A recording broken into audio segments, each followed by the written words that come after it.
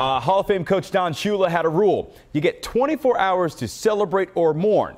Then you move on. By now, the Temple Owls should be looking forward. 3 days ago, the Cherry and White opened their season at Notre Dame. They got crushed, losing by 33 points. They allowed 3 100-yard rushers. This Saturday, they take on Villanova at the Link. It's their first matchup since 2012. New head coach Jeff Collins knows what this matchup means to the fans. Yeah, I mean, so that's the one game that I've probably heard the most about since I've been here. And so whether I'm in Reading Terminal or down, in between Pat's and Geno's, that's what, when people come up to me, that's what they talk about.